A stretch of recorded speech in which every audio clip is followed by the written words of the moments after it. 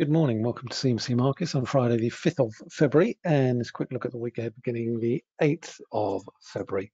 It's certainly been an interesting week, contrasting from the Reddit-inspired retail sell-off of last week, and by and large, markets appear to have recovered some or most of their equilibrium after the big sell-offs that we saw at the end of the previous week. So as we come into the second month of 2021, I think the big question here is whether or not we revisit or see new record highs on the S&P 500, the DAX, and similar sort of stabilization after what has been, I would suggest, is a fairly mixed start to 2021. As a quick sort of recap, we started the year on a fairly good note, fairly positive note. We then spent the rest of January sort of giving most of those gains back, and obviously we've seen the GameStop inspired sell-off, which now appears to have subsided.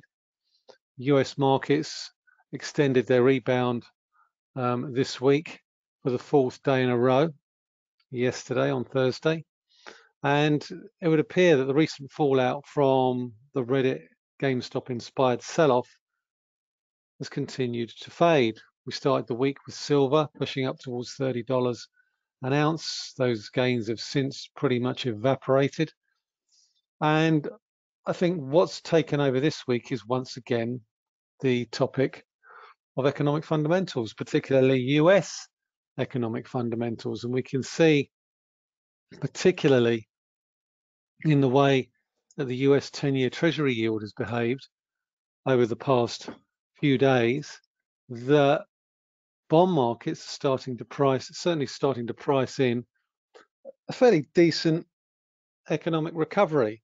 We had the Bank of England this week. They pretty much took negative rates off the table. In fact, that's the way I read it. I mean, obviously they were careful not to do it completely, but ultimately my skepticism over negative rates thus far does appear to have panned out. And I think it's going to take something really bad, a black swan type event, for us to get negative rates later this year, simply because the direction of travel when it comes to the vaccine rollout plan is by and large fairly positive. And one thing that I have noted this week is the way that, well, not just this week, over the course of the past few weeks and months, is how the move higher in US 10-year Treasury yields has mirrored the decline in the gold price over the same period of time. And I'll show you that. We've got obviously the lows in the US 10-year around about 0.51%, and now at 1.14. If we look at the gold price, let me just pull that off, bring up the gold price there. We can see from the peaks in early August, which is around about the lows of where the 10-year Treasury was, we're pretty much back down there again in terms of US gold prices, and we can see that with this chart here. Similar sort of peak in the gold prices coincides with a low in US Treasury. So I would suggest if we get a move higher through 120 in the US 10-year yield, then we could well see gold push back below that 1763 area that we saw all the way back in November there. So there's definitely something going on there between gold and US 10-year Treasuries. And it's not hard to see why, as Treasury yields rise, the attraction of owning gold diminishes. But that's by the by. Let's look at what equity markets have done thus far this week. And basically, FTSE 100 has been the ugly sister of equity markets this week. It's really struggled to really make any sort of significant rebound relative to its peers. And a large part of that is obviously disappointment over earnings from the likes of Royal Dutch Shell, BP, and Unilever. They make up a significant chunk of the market capitalization of the FTSE 100. That being said, my case for the FTSE 100 remaining fairly well supported still remains intact. We remained above these lows that we saw back in December, bottomed out around about 6,300. And while also the performance of the pound is likely to act as a bit of a drag on the FTSE, I don't really expect that to prevent a move back towards these highs that we saw all the way back in the early part of January. Ultimately, for me, the direction of travel is everything. Regular listeners of these videos will know that I'm very much momentum driven, trend driven, higher lows, higher highs, lower highs, lower lows. So it's all about what the peaks and troughs are doing for me. And yes, it's disappointing that we've broken below the 50-day moving average, but we're still above the 200-day moving average. We need to get back above that 50-day moving average to stabilize a little bit. And what I might do here is I might put a nice little trend line in there just to signal a little bit of a resistance level, which also happens to coincide with the 50-day moving average. So that level is particularly important in the overall in terms of the overall direction travel. The DAX is revisiting those peaks that we saw in the middle of December. If we look at this chart here, we can see that there, or beginning of January rather. So basically, unlike the FTSE, the DAX is looking as if it could well make new record highs over the course of the next few sessions. The big level for me is 14,134. We're only about 40 points away from that right now. If we look at today's peaks, it's pretty much, 14,114. So that's a big level, this level here. But what was important was this dip here did not take out the previous lows here. So again, momentum is very much skewed towards the upside. The trend is, the trend is in effect until such times as there's evidence that it is turned around. Similar sort of story with the S&P 500. I talked about this last week. Again, we managed to hold above this trend line here. 50-day moving average acted as a little bit of a support level, but as we can see from previous instances, it generally doesn't tend to stray too far away from it. And in terms of confirmation, what we want to see when we break this 50-day moving average is obviously the break of a previous low, which we did not see. So again, it's about the momentum. Price action trumps everything, even moving averages and oscillators. They're my primary indicators. Price action. Previous highs and previous lows are much more important than breaks in moving averages and oscillators and what have you. These are secondary indicators which should be used to supplement your trading your trading plan. Markets in Asia. Sorry, select the Nikkei, not the DAX. The Nikkei is closed at its highest level, best weekly close in over 30 years. And as we can see from the big declines that we saw here, ordinarily that would have been a potentially bearish reversal. It's been completely reversed in the space of a week. And this is why bearish reversals generally need to be confirmed. And in which case, even though it was a key reversal day and we came back down here, what was interesting with respect to this particular move lower was that we didn't take out these previous highs through here. And that was a little bit of a warning sign. With Japanese candlesticks or key reversal days, sometimes what you need to see more than anything else is not just the signal itself. You need to see a confirmation of the signal. And we did not see that. So those twin peaks at the end of December and January, around about 27,000, acted as a fairly decent support area on the Nikkei 225. And as a result, that move failed. So certainly keeping an eye on the Nikkei 225, and generally reversal patterns, they tend to be less reliable now these days, simply on the basis of the fact that central bank money drives markets so much now that it's very, very dangerous to try and pick tops, particularly in central bank controlled indices, of which the Nikkei is very much front and center, given how much the Bank of Japan owns the market. So Nikkei 225 still looking positive, S&P 500 still looking positive, and actually has made new record highs this week. So very much a case of the trend is your friend. So what's to be expected for the week ahead? Well, it's been a decent week for the US dollar, and we've got non-farm payrolls later today. Obviously, I don't have visibility of those numbers, but all the signs point to a positive payrolls report. The December report was disappointing, and those of you who are listening to my webcast will know that I wasn't unduly surprised by the fact the number was poor. It was pretty much well trailed in some of the data leading up to it. ISMs, the employment components, the weekly jobless claims, the rises there, and obviously the negative print in the ADP report 2 days before. Now, we've seen similar sort of signs for this week's payrolls report. Positive ADP report coming in much better than expected. We've also got a new stimulus plan, which was passed at the end of last year of $900 billion, with the prospect of another one on top of that.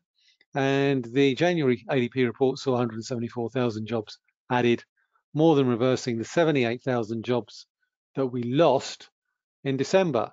And that is a very positive revision, because the initial December report was minus 140. So the fact to see it was revised up to minus 78 was very much a positive sign.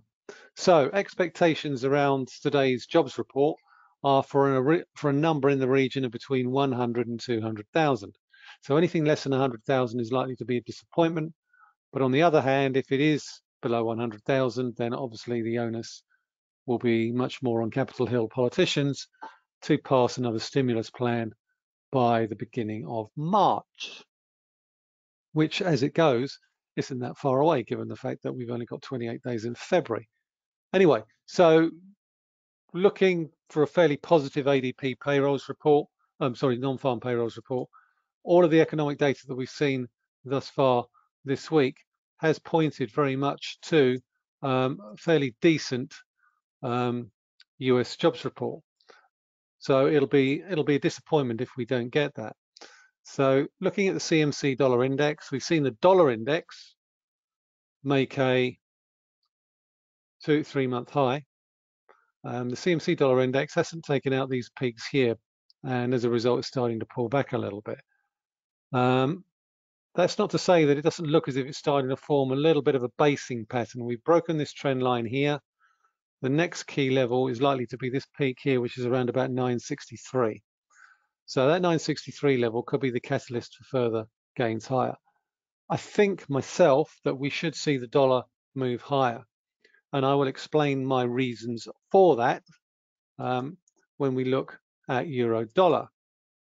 Now, last week I talked about euro dollar, and I talked about the 120.70, the 120.40 area, those of you who recall that, and I suggested at the time that if we broke below 120.40, then it was quite likely we would move quite a bit lower.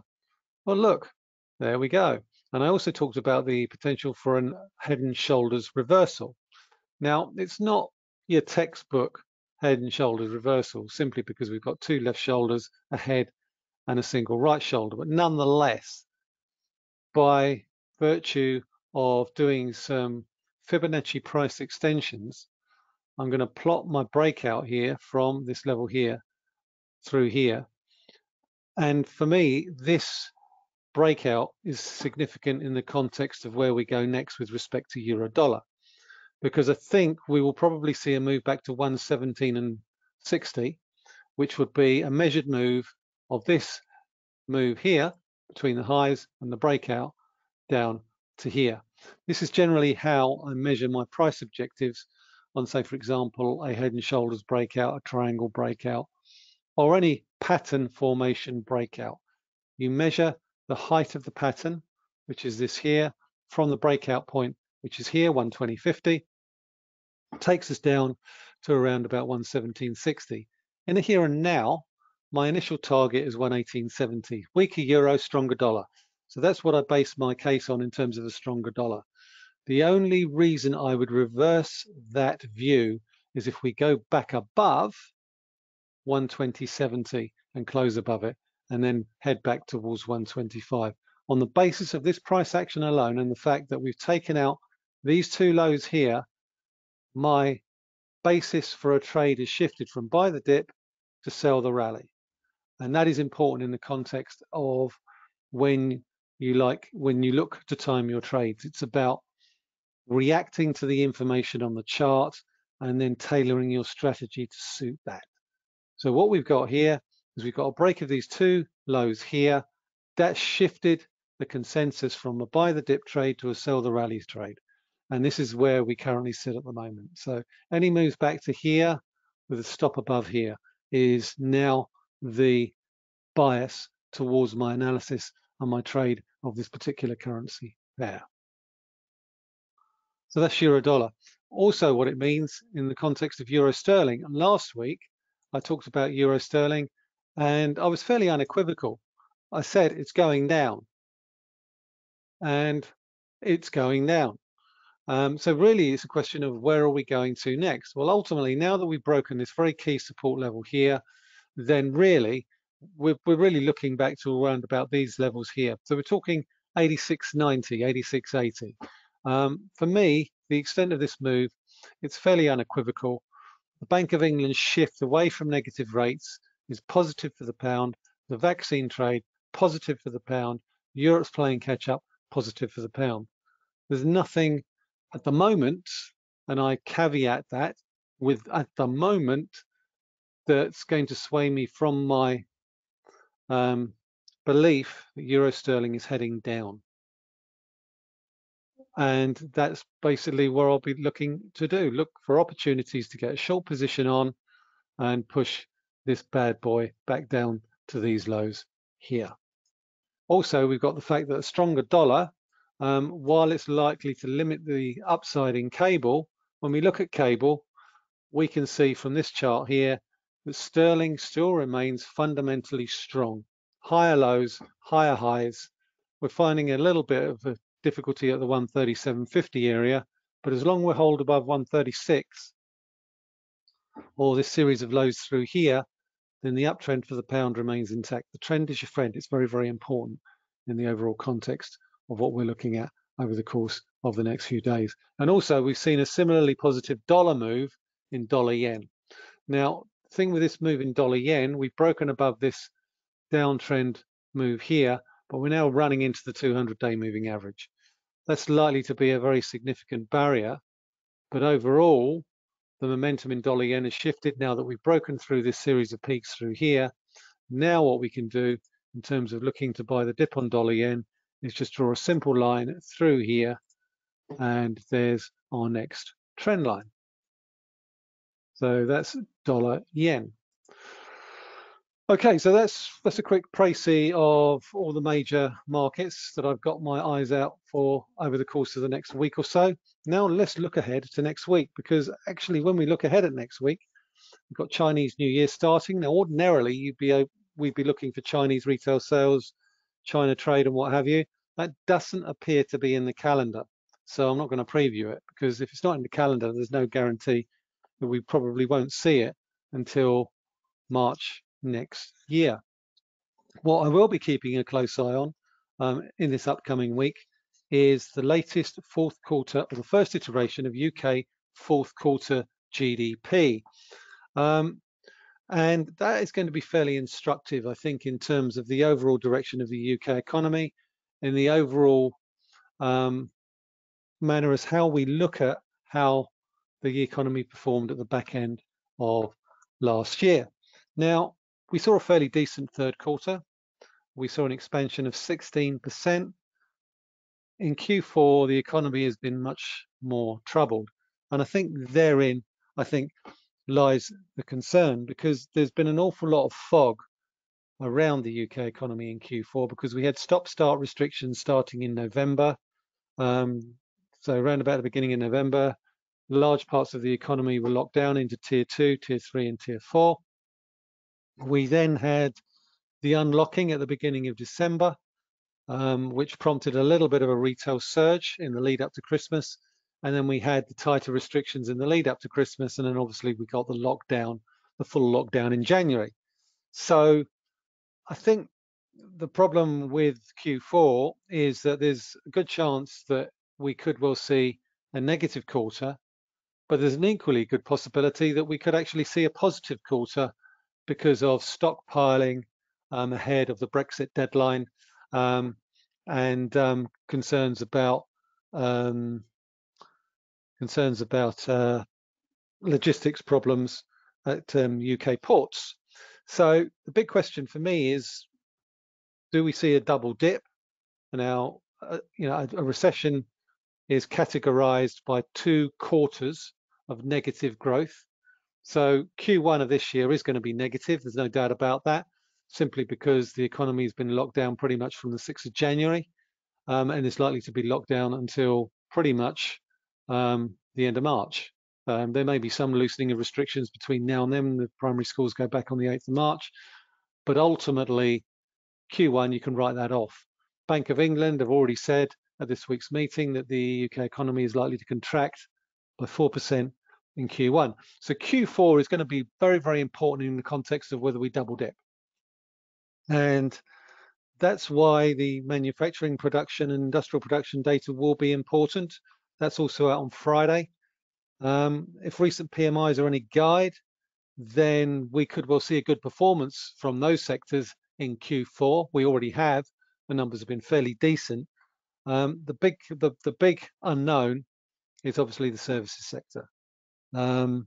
So in terms of the Q4, we could have seen a big jump in imports as retailers and businesses stockpile goods ahead of the Christmas period, as well as the end of the Brexit transition period. So that could give Q4 numbers a boost. So we've got a consensus around Q4 GDP of plus to minus 0.5%. It's going to be in there somewhere, but I think certainly from an optics point of view, a positive number will mean there's no double dip. I mean, obviously furlough has cushioned some of the effect in terms of the overall economy, but nonetheless, I think it still will be a very positive headline media story if we actually see a positive number for Q4, which again is likely to act as a lift for sterling if we manage to avoid a negative, if we have managed to avoid a Q4 contraction. Okay, so Friday data, UK data, 4th quarter GDP, industrial production and manufacturing production for December. Expecting decent gains for both, for industrial and manufacturing production, and really it's flip a coin as to whether we get a positive or negative quarter in Q4. In terms of anything else, we've obviously got weekly jobless claims out of the US. They've continued to come down from the peak that we saw in beginning of January of 965. They're now below 750,000. And the hope is they will continue to come down as optimism grows about the US economic recovery and US businesses take on more workers. What we do have this week is a whole host of retail earnings, and as well as AstraZeneca. Now, AstraZeneca obviously has been in the news an awful lot recently, not necessarily for the right reasons. Obviously, AstraZeneca has got an awful lot of headlines as a result of the EU and its threats to sanction the company over the fact that it's having to upgrade its plants in the European Union to upscale its vaccine production program. So we've got the latest 4-year numbers from AstraZeneca coming up. Certainly we can see it's probably one of the most boring stocks imaginable in terms of price action, but ultimately it is towards the lower end of its recent range. And that would suggest to me that as long as the 4-year revenues come in as expected at around about $26.4 billion, then we're probably going to see AstraZeneca go for a nice little trip back towards the 8,000 level on this particular chart. Didn't want to do that. There we go, back to where we were. We also have numbers from Twitter, Q4 numbers from Twitter on the 9th of Feb. We have Disney, first quarter numbers from Disney on the 11th of Feb. We've also got first half numbers from Dunelm. And Dunelm has been one of those success stories of the pandemic. Managed to ride out the peaks and troughs fairly well, despite the various store closures that we've seen as a result of the various lockdowns. Managed to recover all its share price losses from March last year fairly quickly. We can see that from this chart. He has given back a little bit in the past few weeks, but nonetheless, it's finding a nice little base in and around this 1140 area. So certainly, if we do get a dip in Dunelm share price, might be worth a small little punt down here. We also have full year numbers from Ocado. That's likely to be an eye-opener for the one reason that it just continues to go from strength to strength. It's actually mind-boggling when I look at and talk about Ocado, because for me, it's not so much a retailer as a technology provider. The company's deal with M&S has done very, very well, and yet it's valued nearly as big as Tesco's. Tesco's is the UK's #1 supermarket. It's got a market capitalisation of £26 billion. Ocado is valued at £20 billion, and yet its retail revenue doesn't even get close to £1 billion. And Tesco turns over 60 times that. So the big question for me is not so much as to whether or not we can actually go any higher on Ocado. It's whether or not it can meet the elevated expectations that shareholders are setting it against. It's certainly seeing some significant growth in terms of retail revenues. It's just signed 2 deals for a combined 287 million with some robotics manufacturers, so that it can improve its supply chain and its picking capability. But overall, when I look at Ocado, I just can't get over the fact that it's slightly frothy, shall we say. But nonetheless, as I've said on previous instances, the trend is your friend on this one. It's still very much in an uptrend, has been pretty much for the whole of 2020 and this year alone. And if we take out these peaks here, then we could well see further gains through this 3,000 level through here. One thing that I will keep an eye out for and draw your attention to is the Uber numbers as well. We've got them out as well as Disney. So I'll cover Uber and I'll cover Disney for you right now. Just open Disney for you. There we go.